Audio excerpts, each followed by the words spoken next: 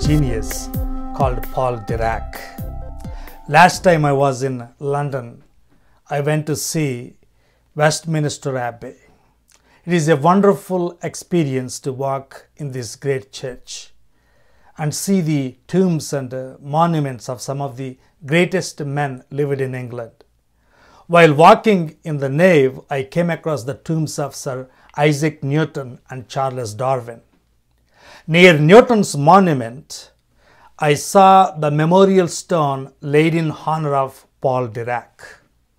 The inscription on the stone said, 1902, P.A.M. Dirac, O.M., physicist, 1984.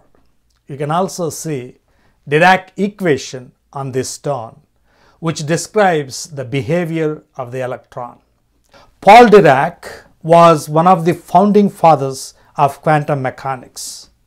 Yet we don't hear much about him because throughout his life he kept a low profile. When he was awarded Nobel Prize, he wanted to decline it because he thought it would draw unnecessary attention towards him. Many famous physicists were mystified by Dirac's personality. Niels Bohr called him the strangest man. Albert Einstein said, I have trouble with Dirac. This balancing on the dizzying path between a genius and madness is awful. First, let me give you some external facts about his life. 1902, Dirac was born at Bristol on August 1902. Paul Dirac was the son of a French father and English mother. He grew up in England. 1918. Dirac became a student of electrical engineering at the University of Bristol. 1921. Dirac graduated as an electrical engineer with first-class honors. 1923. Dirac became a graduate student at St. John's College, Cambridge. During those initial months at Cambridge, Dirac knew almost nothing about quantum theory, but he fell in the right hands. Ralph Fowler, a master of the quantum theory, became Dirac's supervisor. Under his direction, Dirac became an expert in quantum theory within 2 years. 1925, Dirac developed his own version of quantum mechanics. Dirac met Niels Bohr in May 1925. Niels Bohr became a personal friend and remained a major influence on the life of Dirac. In July 1925, Dirac met Werner Heisenberg when he visited Cambridge. Heisenberg was a German theoretical physicist known for his uncertainty principle and was awarded Nobel Prize in Physics in 1932 for the creation of quantum mechanics. You see, early in his career, Dirac was sitting with all these big luminaries of quantum theory like Niels Bohr and Max Born and Werner Heisenberg and Schrödinger and Albert Einstein. These pioneers of quantum mechanics are in their 20s, so young that people were calling them quantum boys. During his years at Cambridge, Dirac started a lifelong friendship with two missionaries to India, Right Reverend Henry Whitehead and his wife Isabel. The couple were Oxford-educated mathematicians and spent 20 years in India as missionaries. Gandhi spent 1 week in their home in Madras. Isabel Whitehead, being a mathematician herself, used to describe God as a mathematician. She believed that God created the universe in the language of mathematics, and she challenged Dirac to see the power of the mathematics to unravel the mysteries of nature. Dirac concluded that the best way of understanding nature's regularities was through mathematics. So you see, in his 20s, Dirac was seeing mathematics and its beauty to understand nature. Then in 1926, Dirac submitted a dissertation entitled Quantum Mechanics and was awarded the PhD degree. In 1927, Dirac published his paper entitled The Quantum Theory of the Emission and Absorption of Radiation. He also attended Solvay Conference in Brussels, where he met Einstein for the first time. Their objective was to bring world's finest physicists to reflect on the problems of quantum theory as a group. Here in 1927 Solvay Conference, you can see Paul Dirac standing right behind Albert Einstein. In 1928, Dirac submitted his first paper on the Dirac equation that expounded the relativistic quantum theory of the electron. 1930, Dirac published his influential The Principles of Quantum Mechanics. It became one of the greatest textbooks in physics, which can be compared to Newton's Principia in its stature. 1931, based on his equation, Dirac predicted anti-electrons, new particles with the same mass as the electron, but with negative charge. 1932, Dirac was elected Lacassian Professor of Mathematics in Cambridge University. Lacassian Professorship is the most famous and most prestigious professorship in the entire world. It was once held by Sir Isaac Newton and Charles Babbage, the founder of computer. Dirac was only 30 years old when he became Lacassian Professor of Mathematics at Cambridge University. 1933, Paul Dirac won Nobel Prize for Physics. Dirac became Nobel laureate when he was just 31 years old. On January 2, 1937, Dirac was married to Margit, who would be his wife for the next 47 years. So those are some of the bare facts about Dirac's life. I wanted to familiarize his life to you before I tell about his achievements. Now let us talk about his achievements, the impact of his work on science and technology. First, quantum theory. Quantum theory scares most people. That explains why there are so many myths and misunderstandings people develop regarding this theory. At the beginning of the 20th century, two discoveries completely changed the way we see the world: the theory of relativity and the quantum mechanics. Quantum mechanics is a model of physics that was developed in the first half of 20th century. It came to replace the classical Newtonian views on very large scales, like you want to send some astronauts to moon. Newtonian mechanics still works. Newton's physics still works, but on very small scales it fails. On very small scale, you need quantum mechanics.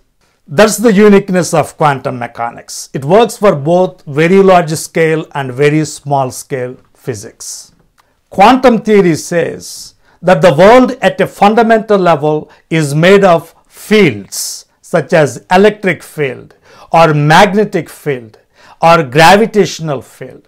And when we look at these fields, we see them as particles. The particles are really vibrations or excitations. There are two fundamental kinds of particles, bosons and fermions. Those terms were actually coined by Dirac. Bosons are particles that carry forces, such as photons that carry electromagnetic force. And then there are fermions. Fermions are matter particles like electrons, quarks, and neutrinos. So everything we see, like solar system, the planet Earth, the trees and flowers, cats and bats, our bodies, we are all made up of fermions. Now let us go a little bit into the history of quantum theory. Quantum theory was discovered by Max Planck. The first decade of quantum physics was dominated by Planck. His 1900 theory of black body radiation, it opened a new approach to physics, heralding a frontier that exposed atomic and subatomic worlds to human understanding. Later, Niels Bohr built on this work with his 1913 theory of atomic structure. Bohr dominated the second decade. In the third decade, we got Werner Heisenberg and Erwin Schrödinger. They developed quantum theory with their equations in 1926. They described how a quantum system will progress over time under the influence of any force. Heisenberg and Schrödinger developed two different versions of quantum theory. Heisenberg developed the matrix version of quantum mechanics, while Schrödinger developed wave mechanics version. Both versions gave similar results, but everyone wondered about the relationship between the two. They were like two different languages with no relationship between them. Who can bridge this gap? That is when Paul Dirac entered the scene. Dirac developed a unique version of quantum mechanics. He was the first to introduce mathematics of creation and annihilation into quantum theory. Dirac's theory brought Heisenberg's matrix mechanics and Schrödinger's wave mechanics together. In the fall of 1926, he showed the relationship between these two theories with his paper on the theory of quantum mechanics. Using mathematical prowess, Dirac also demystified Schrödinger's equation. The 1920s were dominated by Werner Heisenberg, Erwin Schrödinger, and Paul Dirac. The years between 1925 and 1933, in terms of Dirac's life, between his ages of 23 and 31, he developed his own interpretation of quantum mechanics. Remember, there are three figures in Dirac: a mathematician, a physicist, and an engineer. Those three figures were working in one body with one mind. Mathematician's analysis of pure thought, exploring the physicist's passion to understand the laws of nature, combined with an engineer's quest to see practical results. Dirac brought a revolution in quantum mechanics. Even scientists could not understand the complex mathematics behind his theories, but they were shocked by the predictions of his theory. There is a story about Dirac giving a lecture on quantum mechanics. Dirac gave his lecture and sat down. The moderator said, "Anyone has questions?" Someone got up and said, "I don't understand the equation on the top right-hand corner of the blackboard." Dirac was silent.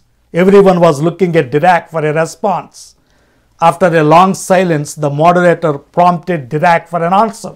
"Professor Dirac, are you going to answer this doctor's question?" Dirac said, "That was not a question. It was a comment." That was not a question. It was a comment.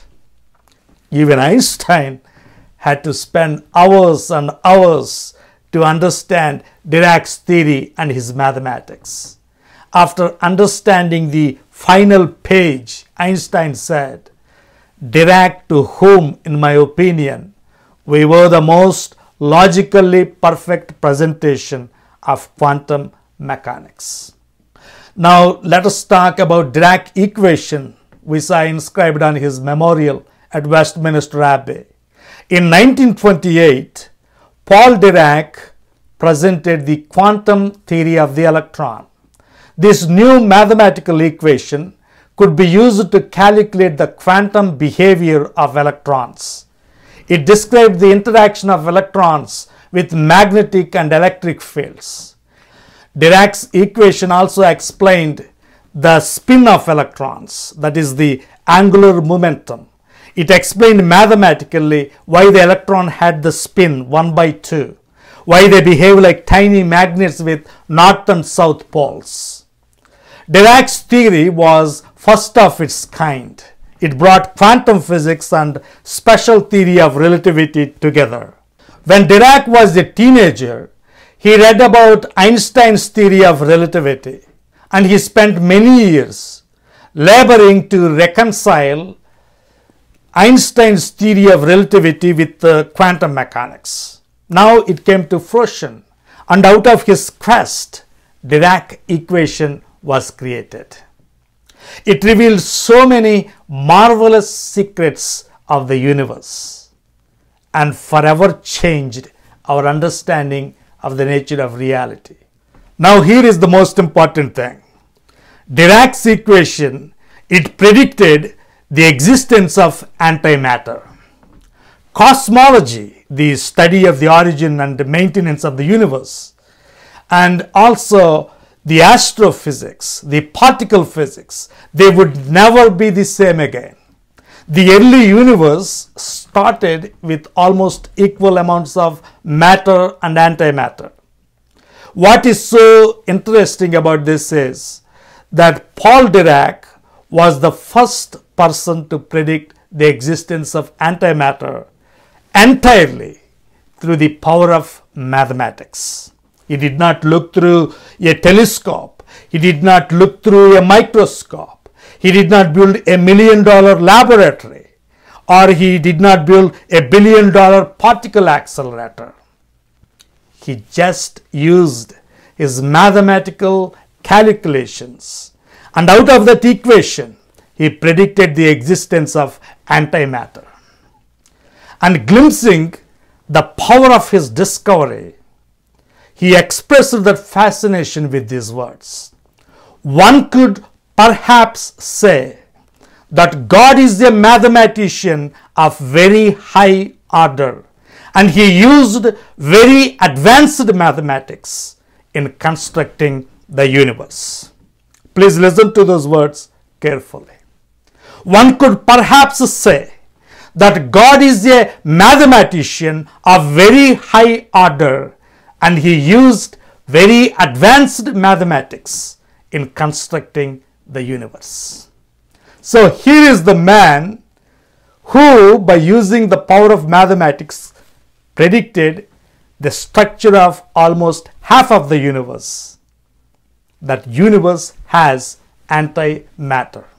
In 2002, the centenary year of Dirac's birth, the theoretical physicist Kurt Gottfried said these words, I quote, "Physics has produced other far-fetched predictions that have subsequently been confirmed by experiment. But Dirac's prediction of antimatter stands alone in being motivated solely by faith in pure theory, without any hint from data, and at revealing a deep and universal property of nature." Then comes positron. Dirac's equation also predicted the existence of positron. Electrons should have a partner, an anti-electron. Everybody was shocked and surprised. We know about protons and electrons, but what is anti-electron? Is this a joke? Is this some kind of science fiction? Even Paul Dirac had difficulty accepting that proposition. He was like Einstein in this matter. Einstein's theory of relativity predicted that the universe must be accelerating, expanding, but Einstein could not accept his own equation, because atheists like Fred Hoyle, they convinced the scientific community that universe had no beginning. It had no expansion, no acceleration. It is always static. But finally, Einstein recognized his mistake and accepted that universe is in fact expanding. In the same way, Paul Dirac, he could not accept what his own equation is predicting, the existence of an antiparticle to electron. During those years, physicists were familiar with only electrons and protons. Dirac thought that the positive counterparts of electrons must be protons, but that would not work, because if electrons and protons could annihilate each other, no atoms would be stable. But most atoms are stable. So the proton cannot be the positive counterpart of electron in Dirac's equation. Finally, in May 1931, Dirac accepted the ramifications of the equation. He mustered the courage to make the final prediction that negatively and positively charged particles in his equation indeed have equal masses. He said if there were one, would be an entirely new kind of matter. Today, physicists hypothesize many different kinds of subatomic particles, right and left.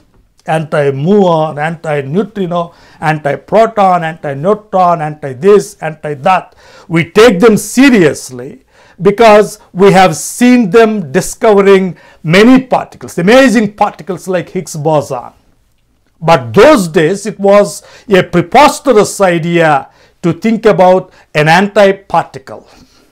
So from 1928 to 1931, it took Paul Dirac 3 years to accept the consequences of his own equation. Then comes 1932. Carl Anderson, a physicist at California Institute of Technology, was reading Dirac's work. Those days they did not have particle accelerators. Anderson could only use cosmic rays to study particle physics. After one experiment, he was looking at cloud chamber photographs and was amazed to see the track of a particle with the same mass as electron but with opposite electrical charge. Anti-electron, also called positron, was no longer an imaginary particle. Carl Anderson discovered positron, and the discovery of positron in 1932 confirmed Dirac's theory. Dirac was awarded Nobel Prize in Physics in 1933. Carl Anderson was also awarded Nobel Prize in Physics in 1936 for the discovery of positron. When an electron and positron meet, they annihilate, and energy is released in the form of photons. The world woke up to a new realization of reality. There are two different types of substances, matter and antimatter, two types of particles. Particles of matter like protons, neutrons and electrons, and particles of antimatter like antiproton, antineutron and anti-electron. Not only it has scientific value, but we have a new understanding of the universe. It has technological value too. For example, $1 trillion nanotechnology was born out of that. In his memorial address for Dirac, Stephen Hawking said, if Dirac had patented his equation, like some people are now patenting human genes, he would have become one of the richest men in the world. Every television set or computer would have paid him royalties. So this is not science fiction, folks. Take how discovery of positron changing medical science. Positron emission tomography, PET scans. You can detect signs of early disease at cellular level, the functional level. PET scans are diagnosing cancer, Alzheimer's disease, brain tumors long before we could see them on other scans. In a PET scan, we see this beautiful fusion of human anatomy and physiology with Dirac's quantum mechanics. Physics and biology are coming together. Dirac died on October 20, 1984 at the age of 82 due to cardiac arrest. He was buried in Roseland Cemetery, Tallahassee, Florida. On the white marble stone, some words spoken by Dirac were engraved. Because God said, it should be so. Because God said, it should be so. It reminded me the words from Genesis chapter 1. And God said, and God said, and God said. On Monday, 13 November 1995, there was a memorial service to Dirac in Westminster Abbey. Stephen Hawking gave the final address and called it Paul Dirac, the greatest theoretical physicist since Newton. The congregation sang the hymn, Lord of beauty, thine the splendor. Lord of beauty,